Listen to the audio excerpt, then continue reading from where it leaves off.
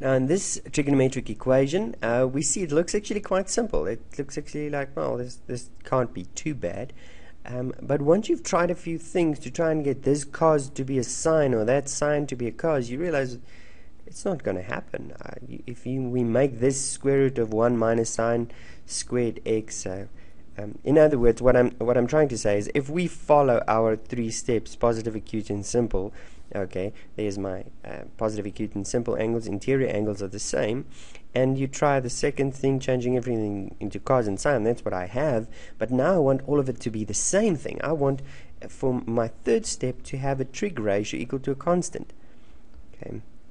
Then I actually see, well, man, this is not so easy. Okay, well, it's really not that difficult. If you keep in mind our double angle identities. In other words, that 2 sine theta cos theta would equal sine 2 theta, or that cos squared theta minus sine squared theta is equal to cos 2 theta. There we go. Okay.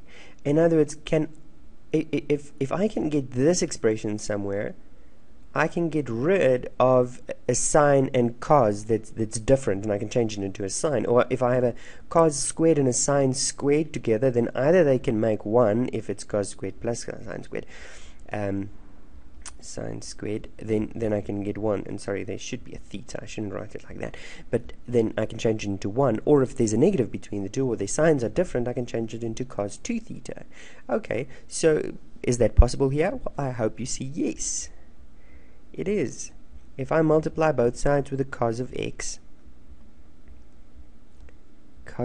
then I get this. I get negative 4, I can write as negative 2 times 2, okay, just so that I have that 2, because I want that 2, and then I get sine x times cos x. Okay, and there I see, oh, lovely. Okay, sine x times cos x is equal to 1. Okay, and then from here I know, okay, well, that's not so bad. My next step would be to change this into sine 2 theta, so that becomes sine 2 theta. This negative 2 I can divide on the other side. Okay, so I divide both sides with a negative 2 as well. So I get sine 2 theta is equal to negative a half. And that's great. That's a trig ratio equal to a constant. So our next step is to find the reference angle. Okay, reference angle for a half, sine gives me a half if I have 30 degrees. Okay, and negative a half means that sine should be negative, so we can just make this a 4th quadrant reference angle, so giving it a negative, and now sine of negative 30 gives me negative a half. Okay, now finding my two solutions. Okay, my general solution is now either, remember now I take my interior angle, usually it's just an x, like here, I made it a theta, that shouldn't be theta, that should be x, sorry. Okay, usually it's just an x, or sometimes it's just an x, then I just have x is equal to my reference angle, negative 30 plus 360 degrees times k, but this time it's not just an x, there's a 2x in there, so 2x is equal to that, which means that x is equal to, everything must now be divided by 2. Okay, so that I get negative 15 degrees plus 180. Okay, that's my one solution.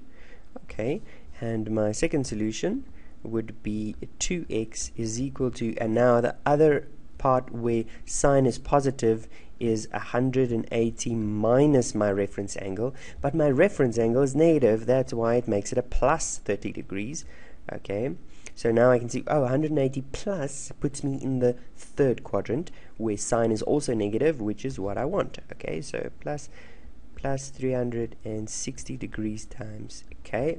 Okay, so now if I divide everything with 2 as well, 180 plus 30 gives me 210.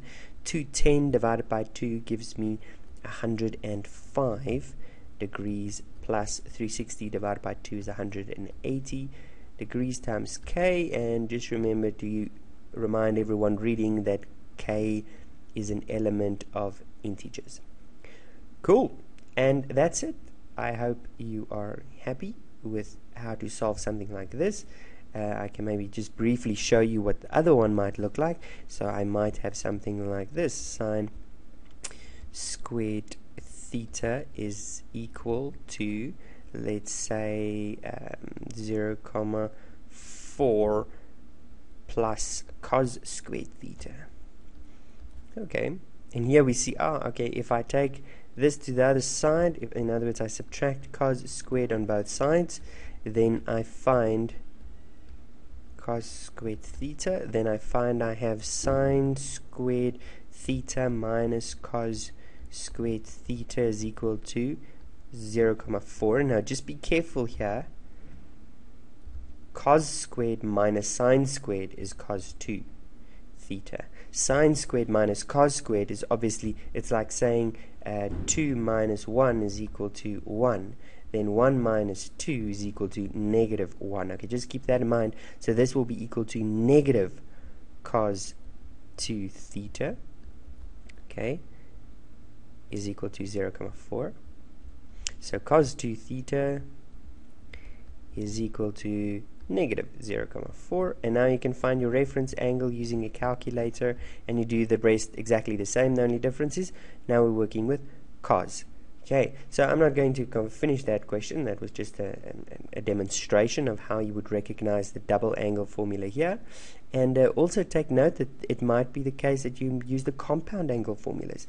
That's also very, very possible. So I'll see you in the next video, or in the next set of videos, where we are going to look at more complex trig equations. See you there.